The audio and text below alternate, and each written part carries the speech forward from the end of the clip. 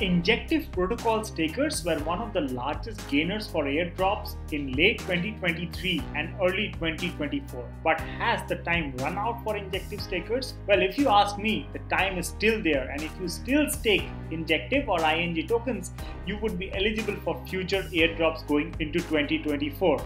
So in this video, we are gonna see exactly how you can stake INJ or Injective Protocol, and also how much amount you should be staking, and also what are some of the airdrops that we can expect. So with that being said, let's jump on straight onto the video. Hello friends, my name is Soham and I welcome you to Crypto Bulls Club. If you're new to this channel, make sure you smash up the subscribe button and hit the like button. Also, do not forget to join us on our Telegram channel. The link is there in the description below. So guys, without further ado, let's jump on straight onto the video. So let's first find out what exactly is Injective. So Injective is a blockchain built for finance. It's a layer 1 blockchain that has been built, and the current price of Injective Protocol is at around $35.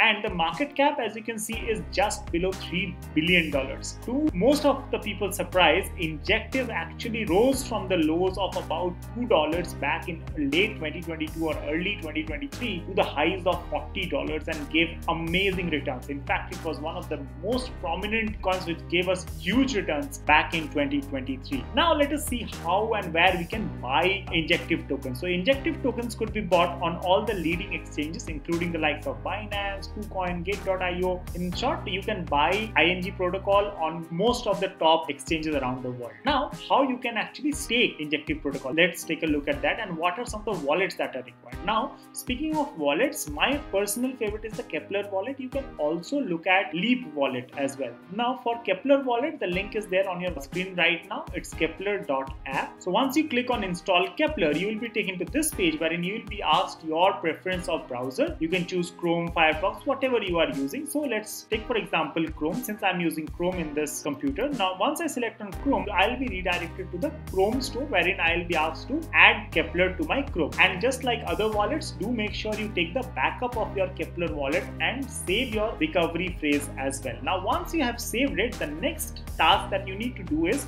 you need to open your Kepler wallet. So let's do it right away. Just let me give the password here. Now once that we are logged into our wallet, we'll need to click on deposit and then select the coin of our choice. So let's say I want to select INJ. So I just select on INJ, and I can either copy the address by clicking on this icon, or I can just display the QR. Now once this QR code is displayed, you can actually scan this directly from your Binance or any other exchange that you are using, and you can deposit INJ or Injective Protocol directly into your Kepler wallet. Once you have deposited your Injective protocols to this Kepler wallet, the next task that you need to do is you need to actually stake them. Now for staking, what I'll do is I'll go and click on this manage portfolio in the Kepler dashboard and click on this icon. Once I click on that icon, I'll be taken to wallet.kepler.app. The link is there on your screen right now. So here what we will be doing is clicking on stake, and then it will show me the assets that are available. So let's say I have Injective. I'll very little Injective over here, so I can simply click on Injective over here. The next task is an important one wherein I need to select the validator here. So make sure you do not select any centralized exchange such as Coinbase or Binance as the validators, because most of the airdrops, they do not take them into consideration who have actually staked the Injective protocols or any other tokens with the centralized exchanges. So here you can see a lot of validators. Primarily what I recommend is you can choose either the first few ones, or the best way is if you are a supporter of decentralization, then you can select outside of the top 10 networks. So let me select